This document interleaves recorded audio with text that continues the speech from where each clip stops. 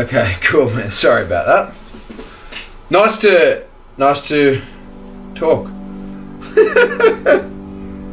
Do you know why I started making electric skateboards? Because I'm super lazy as well, right? Like, why walk when you can go nice and quick? Yeah, I used to skate heaps as a kid.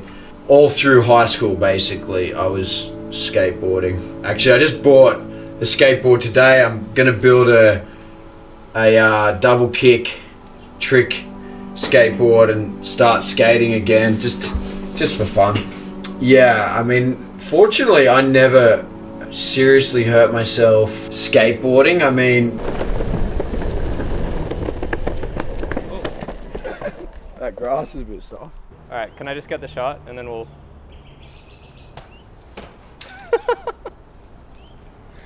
Are you all right? Yeah. I was right, this stuff is slippery. Yeah. Lots of banged up shins, crashed and hit my head plenty of times, but no broken bones, fortunately. So you're fully into your electric vehicles, huh? The Australian workplace is a bit funny like that. I mean, I think sometimes people don't want to start at the bottom and work their way up. You know, people don't want to get a job flipping burgers and, you know, working at a service station. You know, they want to get a job earning 100K a year straight out of uni or whatever. So, and some people are smart enough and they can do that. That's great. But then you miss out on all of the real world experience, right? If you don't start at the bottom and do something and learn a trade and learn on the job and, you know, have pride in your work. I used to make pizzas at one point.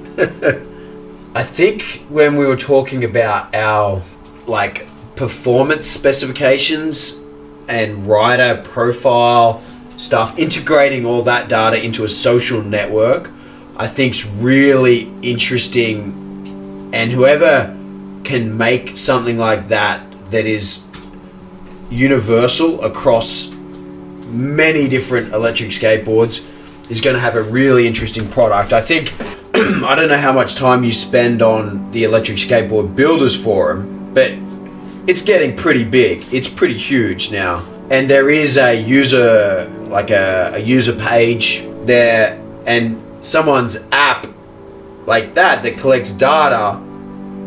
And then if that's compatible with the Unity, which we believe a lot of people are going to have, and pass that data through into a social platform like the forum, where people can do search queries, you know, what is the highest top speed ever? What is the most efficient build ever? And there'll be a complete database of information. It's going to be really interesting. Yeah, I'm going to be trying to develop our wholesale market for the Unity. And you know, if you're starting up a company and you want to have the Unity as well, that's good, because that's in line with what we're actually trying to do. I think for Enertion, making electric skateboards and selling electric skateboards is good. You know, I like doing that.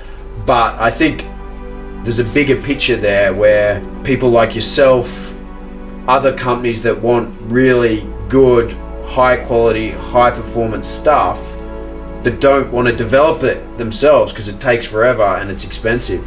I think that's where we're going to be positioning ourselves. So what I predict will start happening, a lot of the very big brands in longboarding, I believe they will start approaching electric skateboard startups. I believe that they will start looking for partnerships where they can get their brand into this new trendy product. Yeah, it's going to be really interesting, actually, the next few years. I think downhill longboarding is a dying sport, unfortunately. I think that's where the ground roots are. People who want to go fast on a skateboard had to go down a hill. But now you just get an electric skateboard and you can go fast anywhere. So it it disrupts that sport completely. And then all of the big brands that became famous in downhill, they're either going to go broke because no one buys their product just to downhill anymore, or they have to team up with electric skateboard startups.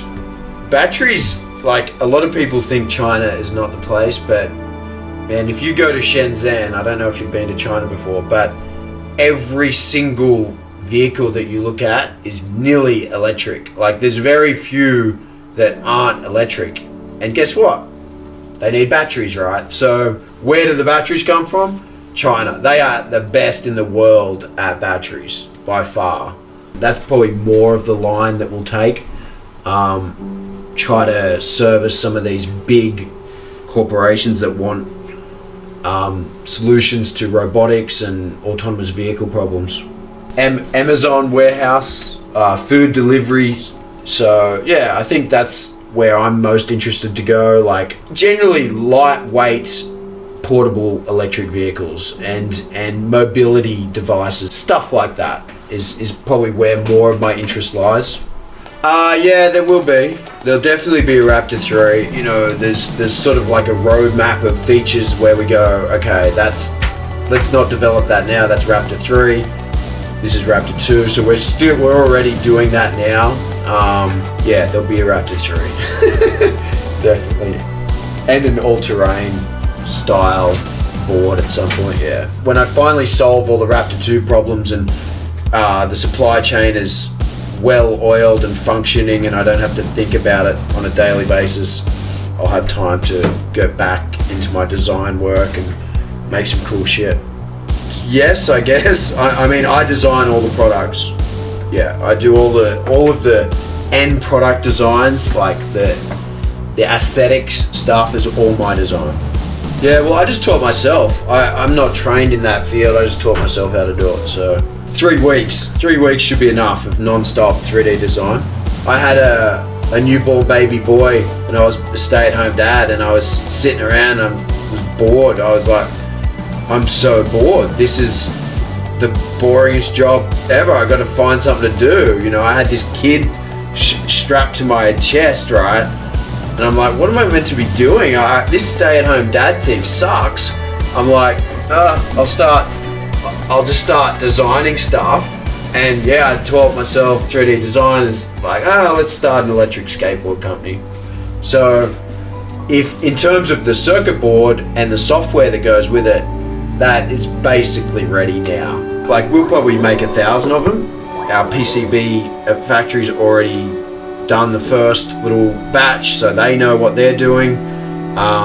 It's basically now it's just up to us when we say, okay, order.